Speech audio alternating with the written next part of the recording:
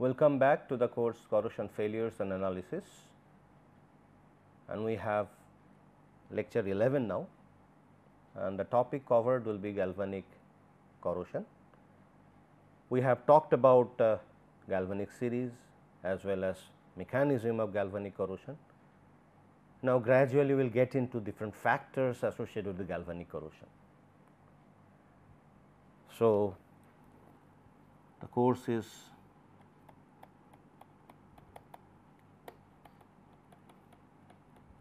corrosion failures and analysis, and lecture 11, and the topic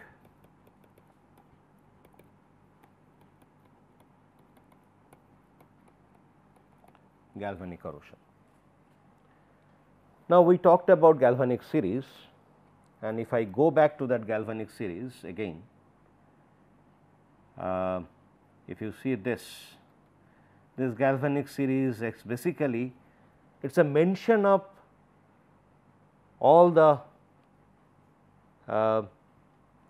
metals and alloys, and the metals which is sitting above will act as anode cathode, and metal which is sitting below which will act as anode. And interestingly, this galvanic series what is mentioned in that book, it is basically in sea water, it is in sea water. Okay. So, now if you change that electrolyte, it might change again. So, now in that galvanic series we talked about cathodic protection. In that cathodic protection, one is sacrificial, one is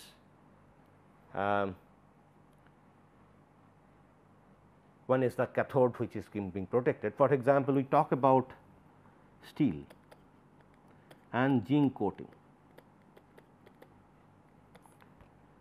Now, if we have zinc coating, now steel, another situation tin coating, let us say tin coating, fine. So, these are the two situations let us consider, and let us look at their positions, and if I see the positions, you just go back in the previous lecture, you can see that in the galvanic series what has been taken from the book written by Fontana and Green. So, there it is in the sea water, tin is on top of steel, and in between there are quite a good number of metals and alloys. For example, we have lead tin solder in between tin and steel, then active 18H stainless steel, then we have cast iron. In fact, cast iron is basically in the bracketed form. So, that means cast iron and steel can be considered as a grouped one. So, where if you have a cast iron and steel combination, so galvanic effect will be minimized. Now, again if we see zinc presence, in between we have good number of aluminum, cadmium, commercial pure aluminum, and then we are having zinc, and in fact below that zinc we have put magnesium. Okay. So, now here the combination is we have a steel plate and then we are putting a tin coating. So, this is the tin coating, let us say.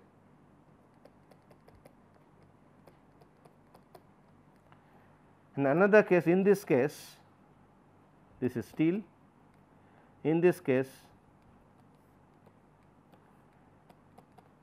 steel, and on top of that we have zinc coating.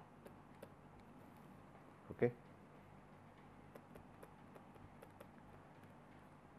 Now, when they are intact, so that means no steel is exposed, no part of the steel is exposed. So, the condition 1 is no part of the steel is exposed. Okay. Now, if no part of steel is exposed, then zinc will corrode on its own nature in seawater and tin will corrode on its own as its own electrochemical character in seawater.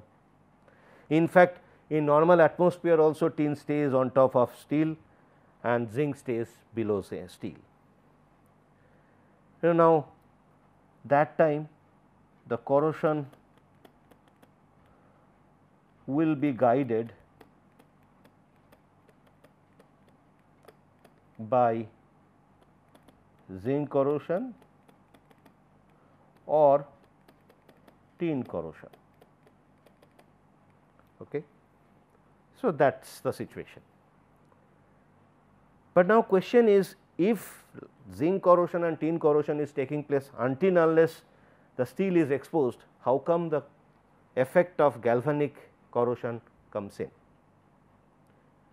Now, question is, whenever it is coated and it is transported or when it is loaded and unloaded, loaded at factory end and then unloaded at the customer end, there will be always some mechanical erosion or mechanical wear, and that mechanical wear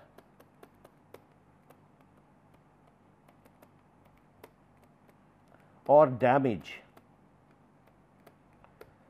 of the surface, even let us say there is no damage, but still when you fix that steel sheet coated with zinc, when we fix it on the roof, we have to also puncture it and then fix nuts and bolts to fasten it with the structure we are making beneath the roof. So, that time we are actually making perforation, and what happens because of that, some part of it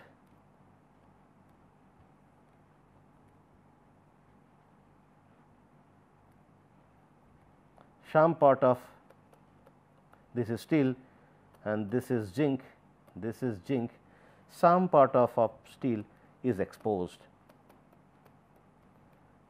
to environment.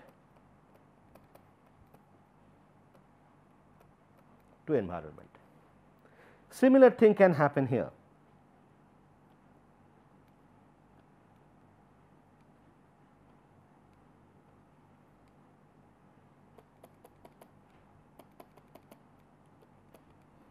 Steel is exposed. Okay. Now, because of this exposure to the electrolyte, there could be moisture. Let us say there is some moisture present because it is environment, lot of moistures are present. So, we have moisture, and of course, in the environment we have oxygen. Let us not take other substance, acid forming substance like SO2 or SO3, which will lead to H2SO4 or let us say carbon dioxide, which can form carbonic acid. Okay. So, let us not take those cases, let us say those are not there, only moisture and oxygen. And if the environment is neutral, then the cathodic reaction that would happen is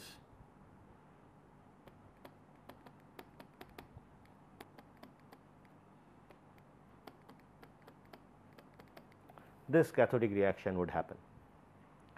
Similarly, now this cathodic reaction would happen, where it would happen now we have to judge. Now, as per galvanic series, I could see that the steel is staying on top of zinc. So, here the cathodic reaction happen on iron or steel surface.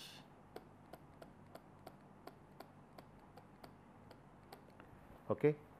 Now, before this section was exposed, when no part was exposed, the cathodic reaction, the same cathodic reaction was there.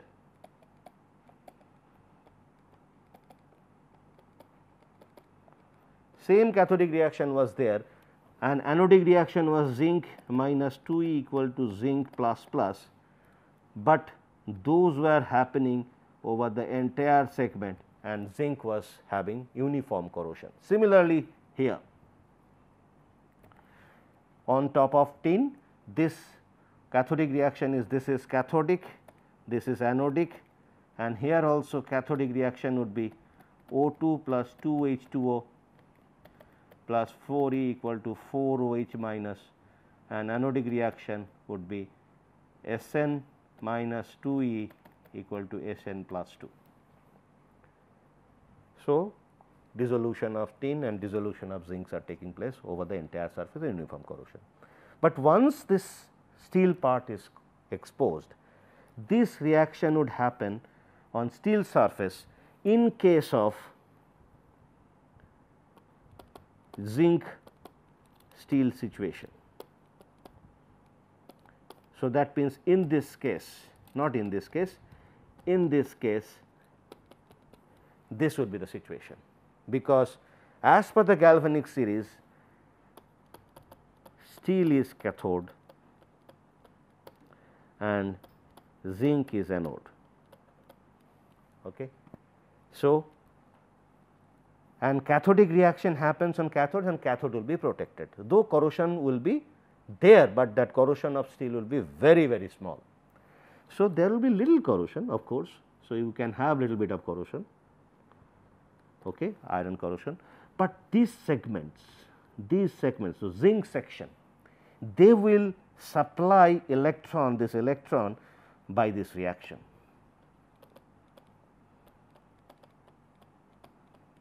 Okay. So, this would happen on zinc surface, fine, and that way we will have electron supply and zinc is dissolve or corrode, and steel sections will be protected. So, the corrosion would be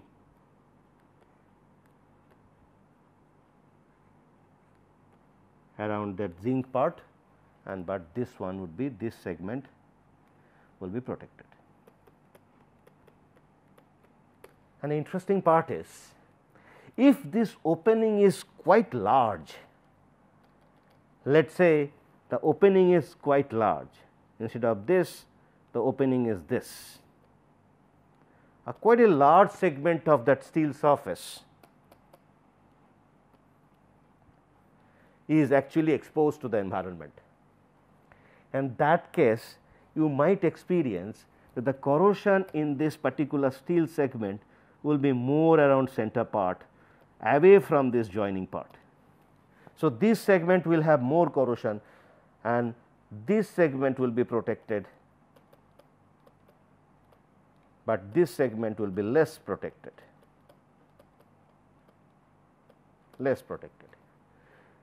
Now, at least let us understand first this part. This part is understood that because it is acting as cathode, so that is what it is having less corrosion and zinc is sacrificing itself. This particular example I will talk about in little while. First, let us see the second part. The second part, which talks about tin steel situation. Okay. So, that time if you see this galvanic series, in case of tin and steel, tin will act as cathode now.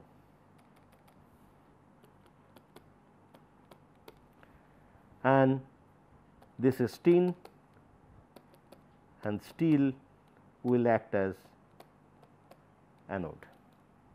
Okay. So, cathodic reaction, here the cathodic reaction would be this, this should happen on tin surface, and that time that electron would be supplied by this one, which is steel surface. So, in the second situation, in fact, steel is corroding, this is the steel corrosion part, and the tin is protected, though there will be little corrosion of tin, because we cannot stop corrosion of the tin the way we have explained our mixed potential theory in case of zinc and iron. You just go back and just have a look at it. Tin will corrode, but it will be less, but that corrosion also will be very small, okay, for the case of tin, but still would corrode. Now, interesting part is, in this case another effect would come in. It is very clear that now iron is acting as a sacrificial.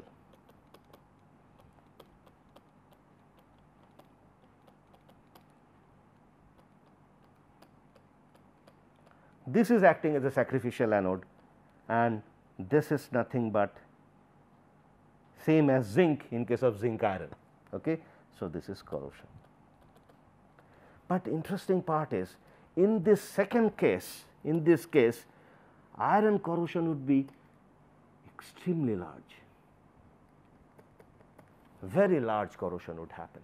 Why? Now, question is why? The very extremely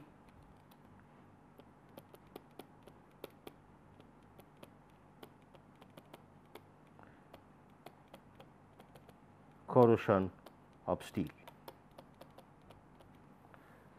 The reason lies on another factor. Now, this cathodic reaction happens on the entire surface, and in this case the cathodic reaction happens on the small segment, fine.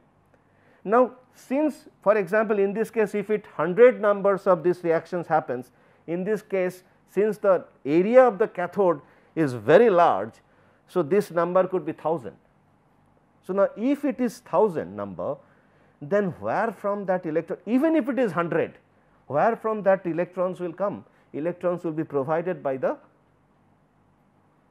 cathode anode section. In this case, in case of steel, zinc area is so large, so that much of electron will be supplied uniformly. Let us say it is happening uniformly, very little zinc will dissolve in order to protect steel.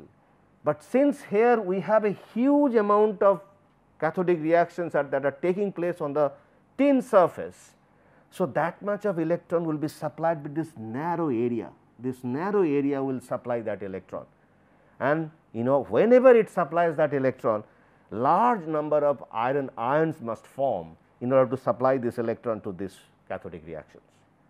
So, that requirement leads to a extremely high corrosion in this situation, okay, very high corrosion, high rate of corrosion. We will analyze it on the basis of mixed potential theory, but that I will do in the next lecture, because we do not have much time left for this particular segment. But at least let us analyze this part, that just by changing the galvanic series metals, by choice of metals, we could see in one case it is actually sacrificially protected, and in another case the same metal, same steel is actually behaving like a sacrificial anode. So, in case of tin steel couple, steel is sacrificial anode, and in case of zinc steel couple, zinc is sacrificial anode, and there steel is protected, but in this case steel is corroding very high. At the same time, this extreme large corrosion of iron exposed steel part is coming due to large area of cathode. Okay. So, this large area of cathode, and if we compare the area ratio, large area of cathode and small anode,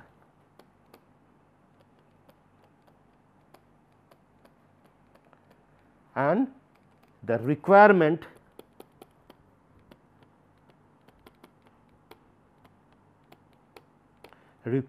of electrons for the cathodic reaction on large area cathode will be met by large amount of ion formation from small area anode, and that leads to high corrosion rate of anode. Now, it is not only galvanic couple, the wrong galvanic couple. So, this is a wrong galvanic couple. The steel, what is the actual structural material, we should not use some coating which is cathodic to that particular steel, but it also associated with the large area and small area, large area cathode and small area anode. In the first case, since see whenever we are using zinc coating, we should not have such situation that the coating dissolves so quickly that we have to the protection provided by that zinc coating is there only for few years. We want this particular steel to be protected for at least 10 years. Okay. So, that time that self corrosion of zinc should also be minimized, and that minimization is not coming just due to zinc corrosion, it is also coming because the anode area is very large, and to protect that small cathode area little electrons are required, and that little electrons can be supplied by that zinc area, and that little electron, that zinc corrosion will be distributed over the surface. So, the net corrosion of zinc would be less, just to give the same degree of protection, and that is what the zinc coating will stay for a longer duration. But if we see this particular situation, it is reverse happening first of all, because the polarity is different, tin is cathode and small area steel is anode, but that area factor is also leading to extreme high corrosion of that particular small area anode. Now, the thumb rule is, whatever design you have, the thumb rule is, first thumb rule is we should choose choice of metals or alloys from they should stay close in galvanic series, and the second thumb rule is area of cathode should be less than area of anode. So, then only we have good protection, otherwise it will just damage that. Now, just let us explain this part. Now, whenever we have the, if we have, for example, in this case it is zinc and this is steel section, instead of a small area opening, this is steel and this is zinc and this is zinc, instead of small area opening, if it is the opening area is very large, then here also the steel will act as cathode and zinc will act as anode. But that electron flow, if we see the electron flow, so here we have this reaction,